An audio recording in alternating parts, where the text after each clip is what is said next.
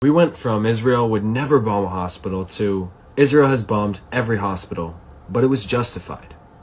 We went from Palestinians should flee south because Israel's only targeting the north to Palestinians being bombed in the south, but it was justified. We went from evacuate on this road, we won't bomb them, to Israel bombing the civilians fleeing on that road, but it was justified. We went from Israel would never kill a journalist to Israel murdering 63 journalists, and they're reported that they're being targeted. But it was justified. We went from Israel does not do mass roundups of Palestinian civilians to Israel is doing mass roundups of Palestinian civilians and making them strip. But it was justified.